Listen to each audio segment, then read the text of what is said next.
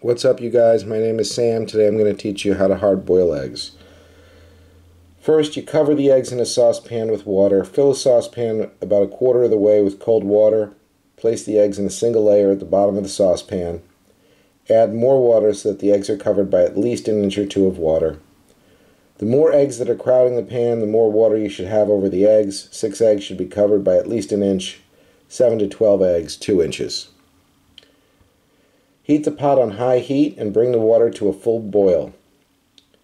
You may want to add a teaspoon of vinegar to help keep the egg whites from running out if the egg does crack while cooking.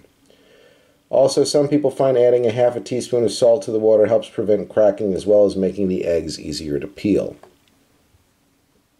Turn off the heat, keep the pan on the hot burner, cover, and let sit for 10 to 12 minutes. Depending on how cooked you like your hard-boiled eggs, the eggs should be done perfectly in 10 to 12 minutes. I hope this helps. Hit the like button if that helped you. Subscribe. Follow me for more legendary fast food hacks. I'll see you next time, guys. Okay, bye-bye.